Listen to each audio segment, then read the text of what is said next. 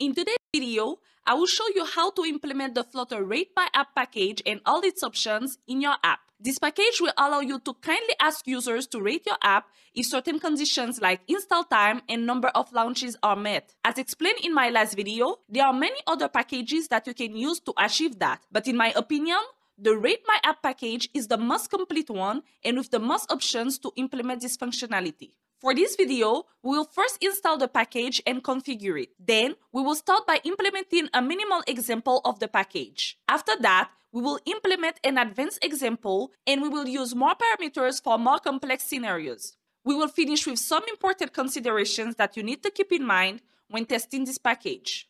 This video is part of a playlist where I go over different Flutter packages that you can use to request reviews from your app users. The link to the playlist will be in the description below.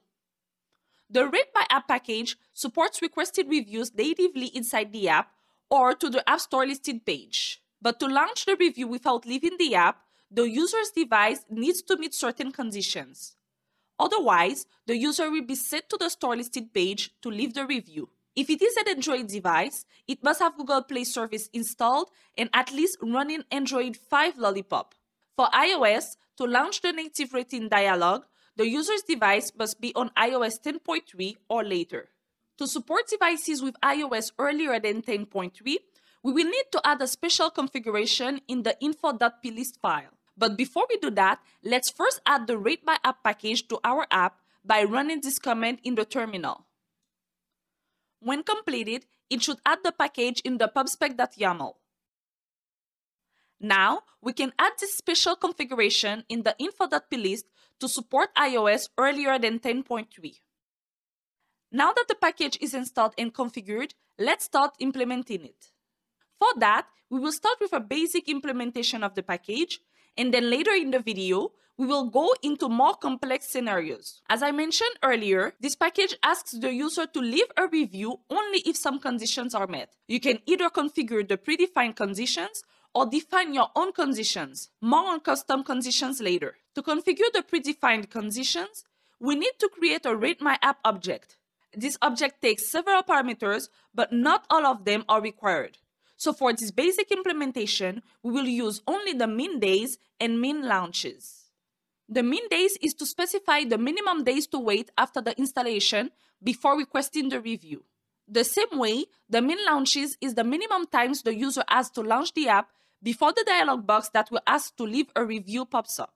Keep in mind that both of those conditions have to be met for the package to show the dialog box. That means, in this case, even if 5 days have passed since the user installed the app, until he or she opens it 4 times, the dialog box will not be shown. Now that we have specified the conditions, we need to check if they are met each time the app launches. For that, we will override the initState method and call the init method on the Rate by App object. Then, we will first check if the dialog should open. This is the method that is responsible to check if the above conditions are met. If true, we want to show the rate dialog. As you can see, it takes many parameters, like a context which is required, a title for the dialog box, a message to kindly ask the user to leave a review for your app, then 3 buttons. The rate button to allow the user to leave the review, a no button if the user doesn't want to leave a review, a later button if the user prefers to leave a review later.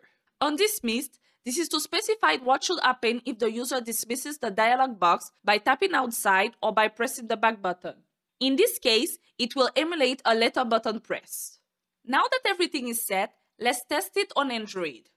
For this demo, we will set min days to 0 so that we don't have to wait another day to see the dialog box, and the min launches to 2. That means we should see the dialog box after the second launch of the app. Also, we will add those 2 app IDs for Android and iOS to be able to navigate to our store listing page when we click the red button. More on that later. Finally, we will also add this piece of code to track the value of those properties in the debug console when the app launches. Now let's run it. Since it is the first time we are launching the app, we will not be asked to leave a review. The conditions are not met yet. Let's click here to launch it a second time. And as expected, the dialog box appears. Now, if we click No Thanks, it will stop tracking and never show this dialog box again. And if we click Maybe Later, by default, the package will request a review after 7 days and at least 10 launches. And of course, if we press the red button, it will send us to the App Store listing page. In this case, the Google Play Store. That was for Android. Now, if we test on iOS, we won't see the same dialog box, but instead, the package will try to open the native iOS review dialog box.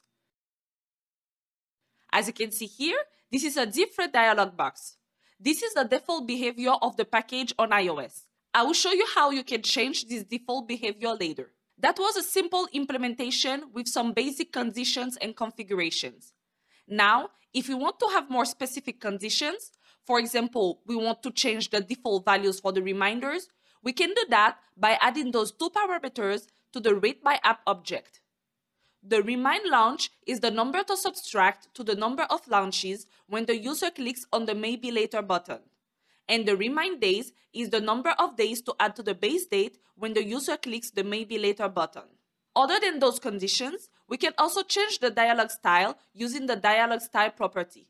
As you can see, it has a lot of properties that we can use to configure the style of the rate dialog. For now, we will only change the color of the dialog box title and set it to color red accent. The listener property allows you to trigger other actions based on the button clicked by the user. There is also the ignore native dialog property, which takes a boolean.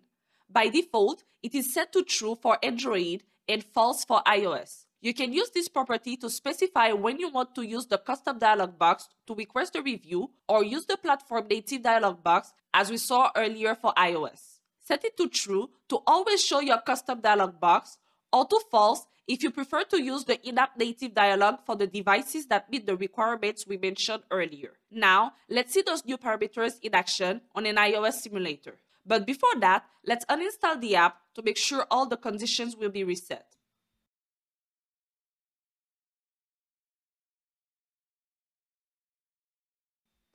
As expected, nothing appears for the first launch. If you restart the app, now we can see the dialog box. Since we set the ignore native dialog box property to true, we see our custom dialog box instead of the native one, even though we are on iOS. We also successfully changed the color of the dialog box title. Now let's click later and restart the app. As expected, nothing happens. And this is normal, because we specified in the appRate object to remind the user after 2 launches. Let's restart the app again. Now, the conditions are met. If we click the red button, it should send us to the store listing page on the App Store. But since I'm on a simulator, this will not work. As explained in this video, you need a real device to open the store listing page on iOS. Now, if instead of this dialog with the 3 buttons, you prefer to request a review by showing a different one with a star rating bar, you can call the show star rate dialog instead of show rate dialog. As you can see, it takes almost the same parameters except for the star rating options that you can use to configure the stars and the action builder that you can use to define a list of action buttons. For now, we will only add a text button, and in the onPress callback, we can use the star value to know how the user feels about the app, and based on that, take appropriate action. For example, if the user selects 3 or fewer stars, you can send him to a bug report dialog.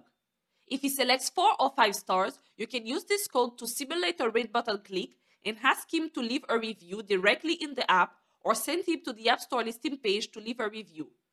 You have to keep in mind that this approach is not recommended. And if you want to implement something like that in your apps, you should make sure you follow the best practices of each app store.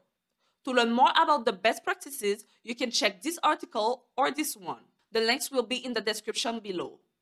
Now, to see this new dialog in action, let's uninstall the app and run it. This time, we'll set the minimum launch to 0 just to see the dialog box right away. As you can see, we are using a different dialog box now. Based on the number of stars that it selects, we will take appropriate action. In this case, if it is less than 4, we will do nothing. But if it is more than 3, we will send him to the store listing. Again, as I mentioned earlier, use this approach with caution.